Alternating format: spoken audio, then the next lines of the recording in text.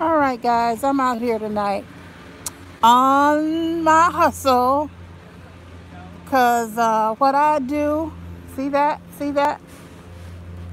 See my badge? What I do is sell a street paper, aka the homeless paper. Monday night in Michigan, it's kind of like, a little dreary, it's a little cold, but it's not near as cold as it's going to be Wednesday. They're predicting like below 45 degrees, 45 degrees below. So, this is the thing. I still live in a hotel. I'm transitioning. I'm transitioning back into mainstream, so I have to stay in a hotel, and I've maintained it basically through selling this paper. And I'm gonna do another video on that because this has been like my lifeline. This has saved me, and not every city even has this thing called a street paper. Not every city has it. So I was blessed, to be able to hook up with it. And then not only did I hook up with it, I learned how to sell it. But to every story, of course, there's always going to be those moments.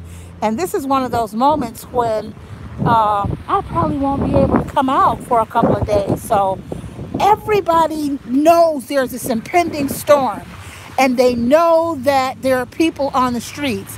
I have been visibly, and when you sell the street paper, people know you're compromised. People know that there's housing vulnerability. Not one person has come up to me and asked me, "Are you okay?" I mean, I'm talking not besides the people who are just passing me by and telling me, "No, I don't want the paper." They're laughing, they're joking, they're going on about their lives. But no one has actually come up to me and asked me, "Oh, are you okay? Is your room secure?" That tells me just how disconnected America is with this crisis. I am potentially in crisis right now because if I don't have a room come Wednesday night, heck, I don't know what could happen. I could easily end up outside because I don't have uh, uh, mainstream housing where I can just go into my, house and maybe a couple days late in the rent. But I'm not the only person in vulnerable housing, and there are people out here on the streets. And people, why the fuck are people just passing people by? Why the fuck are people just passing people by and not saying, are you okay? Are you going to be secure? Because they know it's a big storm. This is not a typical winter night we're talking about. We're talking about 45 degrees below um, in Michigan. I mean, you can't. They're telling you can't even stay outside for 10 minutes without getting frostbite. 20 minutes.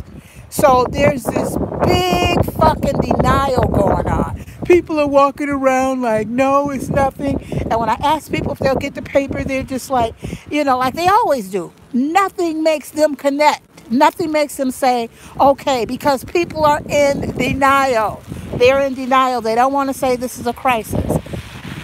So here I am. I'm out here. I'm trying to sell my paper right now. What the fuck is wrong with America? I'm so serious. I'm so glad that God put me out here.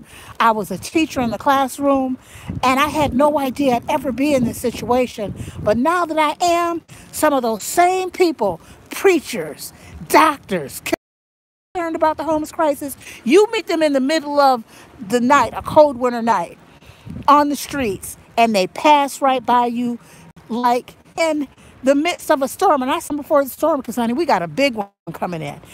And I'm trying to come out the last little sliver of time I have to sell enough papers to make my quota for Wednesday, and try to make sure that my room is covered. People are sitting like in Starbucks. I'm so disappointed because they have no passion. They have no passion you know, for it being a crisis.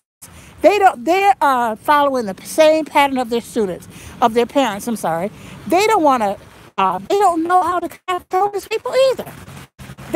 You know what they do, and this is a whole nother video, but they connect with agencies, and the agencies have them to be interns, and then they sit and they, file papers, or if they're a social worker, then maybe they may have some sort of case study.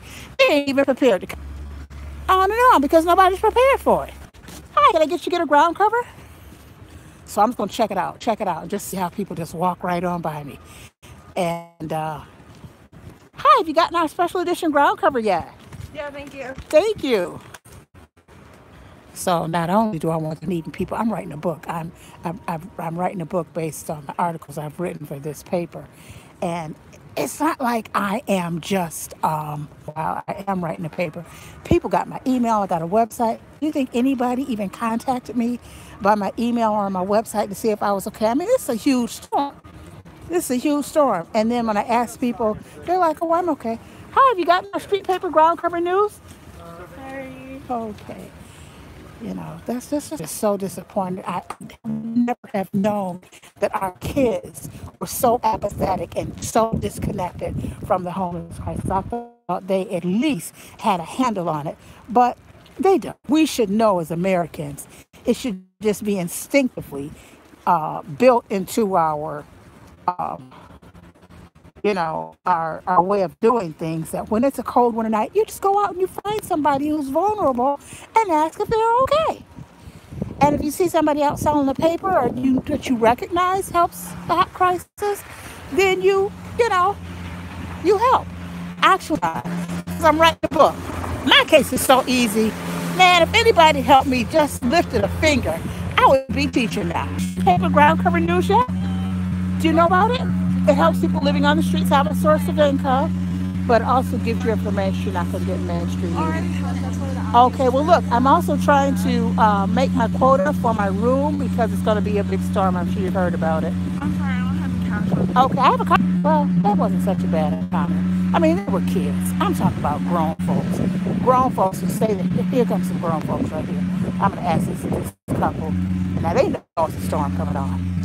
Hi, can I ask you to help with ground cover the night before the head of the storm? Today, sorry. Well, today's one of the most important days because the storm's coming up. Okay, thank you. Yeah, see, that's what I'm talking about. People ain't got no, how people are just like, passing me by. Not today. You bullshit. This is the city. You gotta pay just to come downtown. You'll pay more for a hamburger than what a paper costs. And it's just the disconnect. It's not the concern or understanding that this is a crisis. Crisis to them are the refugees coming over. And I probably shouldn't get political tonight. I mean, the crisis right here in their own backyard, not a lick of concern. Not a lick of concern. They just don't get it. So I think we got a long way to go with the homeless crisis. Some people. Few people that get it, we just don't see them, but some people kind of get it. But anyway, so this is me out tonight. I'm gonna try to hustle a little bit more, try to sell a few more papers. I've got a website. People can reach me on there as well. So some people, well, I was at first, but I have gotten my business going. I'm Lit Unlimited LLC, and you're gonna see a whole hell of a lot more of me. How's that? All right. Peace, and I'll talk to you soon.